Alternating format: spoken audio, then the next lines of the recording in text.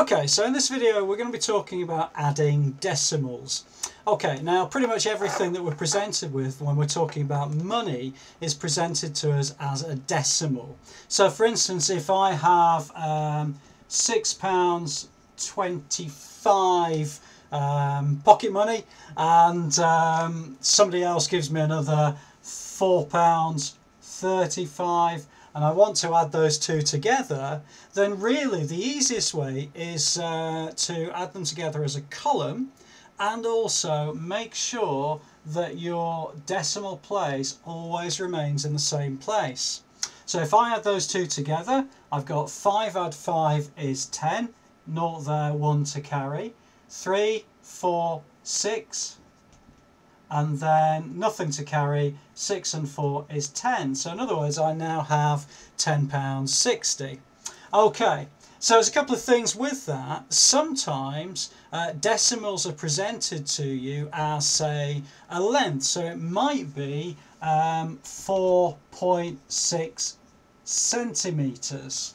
Okay, and I want to add that to 3.27 centimetres. Well, certainly when you're working with decimals, it is always very helpful, as I mentioned before, to make sure the decimal point stays in the same place, but also make sure there are the same numbers after the decimal point. So 4.6 really should be rewritten as 4.60, just to make sure that everything remains in the same column. And then I'll do the same calculation as I did before and add the two together. So 7 plus 0 is 7, 6 plus 2 is 8, and 4 plus 3 is 7. So my total of adding those two together will be 7.87 centimetres. Really, in terms of adding decimals, the only other area that you might need to consider is to make sure that you're working with the same units. So it could be that you've got 141 millimetres and that's going to be added to 22 centimetres. Okay, well, there are 10 millimetres in a centimetre, so what I have to do is convert that to centimetres or convert that to millimetres. I'm going to convert it to centimetres, so that will become 14.1 centimetres plus 22 centimetres.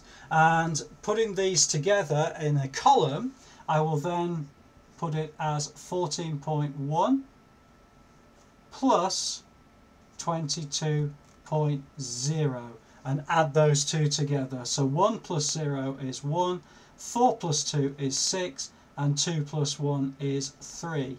So I've got 36.1 centimetres as my overall length. There is a separate video on converting from different units, say millimetres to centimetres or metres to kilometres and that sort of thing. However, the purposes of adding decimals, the two key factors are to make sure that you keep your decimal point in the same place, and you also make sure there are the same number of numbers after the decimal point in order to add them together and to stop the columns becoming a little bit too confused. I hope that's okay. If you have a look at the website, there are some learning sheets you can have a look at and try for yourself.